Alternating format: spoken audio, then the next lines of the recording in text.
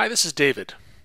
You've probably figured out that I spend a lot of my time editing video, but that video has audio involved with it, and I also have to edit the audio. And when I have to get down deep into it, I want to use special tools that are specific to editing audio. Probably the most common thing that I have to do with audio is to eliminate background noise. And this happens when for some reason my handheld microphones fail and I have to fall back to the microphone that's built into my camera. That works okay in a quiet room, but I found that no room is completely quiet. Even if the doors are closed, there's nobody else around, there's still the hum of the fluorescent lights and the fan and other background noise. There may even be people talking on the other side of a wall, or some sort of noise that's sort of just in the background and always there.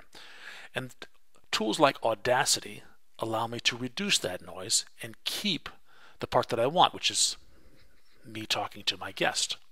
I love Audacity because it's free, it's open source, it's cross-platform. I can go to audacityteam.org and click on Download Audacity and select my operating system and download it and install it. It's really, really quick, and I'm kind of cheap, so the fact that it's free is a big deal. And it has the tools that I need. So I've already installed it here, and if I just launch Audacity, you'll see that it opened up with an empty project here. There's no sound files in here currently. If I wanted to create a new project, I'd do File, New, and create a new one. But what I want to do is take this project and I want to bring a sound file into it. And I actually have a sound file that I've created. So I'm going to import, select File, Import, Audio. And this is one that I created from an interview that I did with Laurent Bignon, in which it has a lot of background noise, mostly from the hum of fans and fluorescent lights.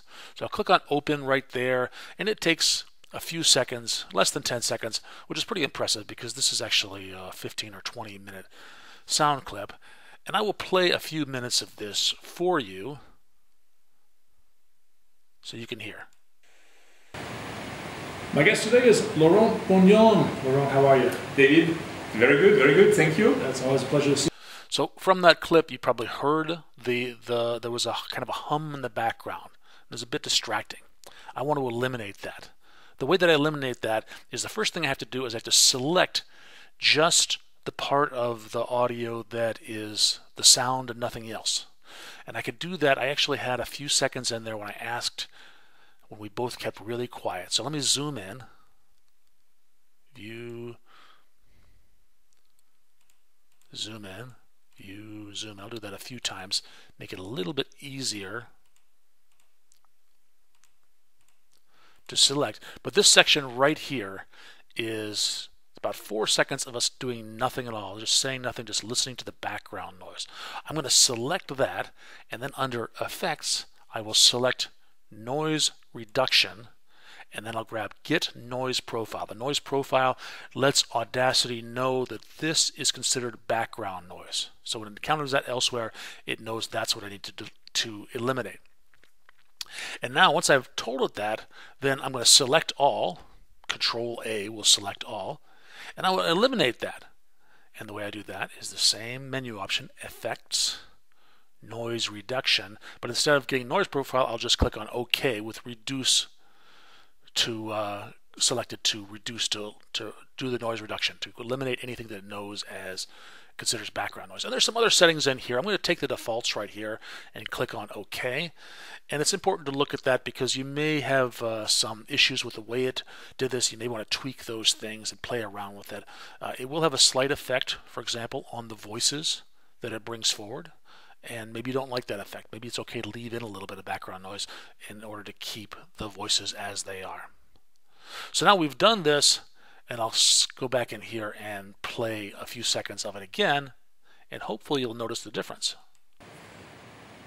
My guest today is Laurent Bignon. Laurent, how are you? David, very good, thank you. That's always a pleasure to see you. So there's the voices are the same, but you notice that hum is greatly reduced. Now, this is only available right now, this changes I made inside of this project. I want to make them available to external purposes. I want to take this audio and bring it back into my video and use it there. And the way to make it available elsewhere outside of Audacity is to select File, Export, and I can export as whatever format I want. I'll just grab as a WAV file because I imported MP3, and then I'll click on Save, and it asks me things like what's the artist name and track title. For this, I don't really care about that, but if I was doing music, maybe that would be important. And in just a few seconds, it will output a WAV file. And in fact, if I go back over to here, you'll see there's that WAV file right there that I can use in my other software. And finally, if I want to save this project, so if I want to maybe come back later on and do some other things, tweaks to it, in this example I probably don't, but I can select File, Save Project, or Save As. Click on Save Project right here, click Save, and that allows me to shut down Audacity, come back tomorrow, and do more things to it just by simply opening up that project. And you'll see that a project is actually a lot of things. This AUP file in this folder with all kinds of supporting folders and files inside of it. So in this video, I've shown you how to use Audacity to perform noise reduction on an audio file and then export that file out for use in other programs. This is David. Thank you for watching.